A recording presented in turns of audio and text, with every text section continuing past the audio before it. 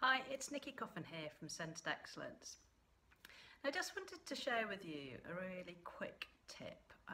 If you're going through perhaps overwhelm, or if you are struggling with dealing with lots of things that are coming in to your world at the moment. I've just got off the phone to one of my clients who's had a couple of months which have been really very stressful for her. And so I wanted to share with you a really simple and really useful way to get rid of overwhelm within between 5 and 10 minutes. And I would have to say this is a technique I was shown years ago that was an absolute lifesaver at the time. Certainly working as an owner of a business, it's difficult because you don't normally have many people to speak to. So this is a really simple tool that you can use where you can clear whatever's going on for you and get clarity very quickly. So this is how it works. There's 5 fundamental steps to it. So the first step is you want to get a couple of pieces of blank A4 paper, and what you want to do is brain dump absolutely everything that is going on in your head that's either worrying you, that's stressing you out, that's making you anxious, that's not going as you wanted it to, or something maybe that you'd like to have but you just don't know how to get it. So you basically put all of these things out of your head and down onto a piece of paper, and you want to leave about 2 or 3 inches in between each point. Now when you've done this, and you almost just keep going until there's nothing left to put down, you want to notice how you're feeling. And so that's the second point.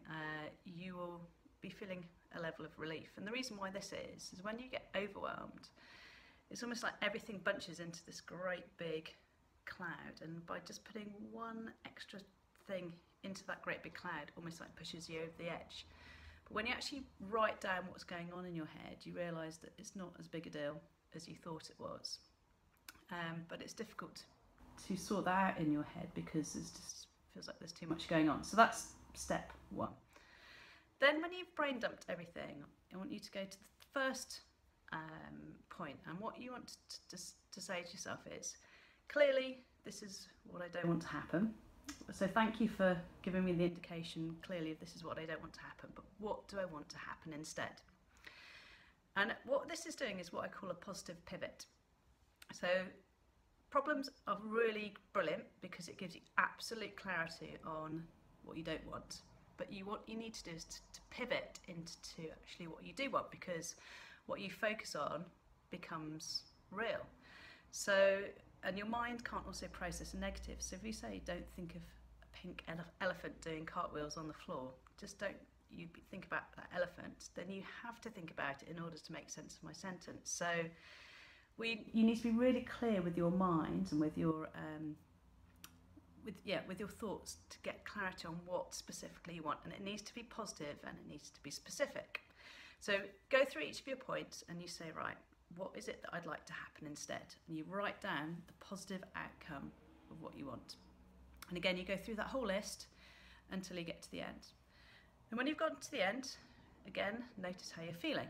You'll be probably feeling more relief, you'll be feeling happier, a little bit more positive about the situation. Then, so the third step is to go back up to the top and say, right, so this is what I want to happen instead. So what are some of my first steps, or what is the first step that I need to take to move or to get this positive outcome? And again, write down that first step and work through your entire list of things for the overwhelm. And then when you've completed that, again, notice how you're feeling. You'll be feeling much more positive. Now you might have a list of anything between 5, sometimes 10 things on your list. And so there's many things that you could be doing. But the next step is just to pick one thing that will positively impact everything else if you took action on it. So you look at your list of things that you could be doing and say, right, what's the place where I need to start? What's the one thing on this list? If I took action on it, it would really positively impact everything else. And you literally just take that point and take some form of action on that within the next 24 hours. The sooner that you can take action, the better. Mainly because to make massive changes takes some sort of massive action. So just do something that you know, even if it's a small action linked to that step, as soon as you possibly can. So there you go, that is my Overwhelm tool. It's really, really effective. I hope that you find it useful.